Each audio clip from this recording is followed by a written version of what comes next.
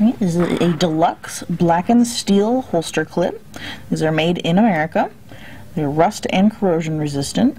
This model features a wraparound design that locks onto the belt and prevents it from riding up and prevents unintended removal. Typically requires 2 hands to remove it. These are made for 1.5 inch wide belts and roughly about 3/16 of an inch thick. Great for do-it-yourself handgun holsters as well as belt cases for knives, smartphones, or any other small accessory. These are not intended for life safety devices or to support human loads.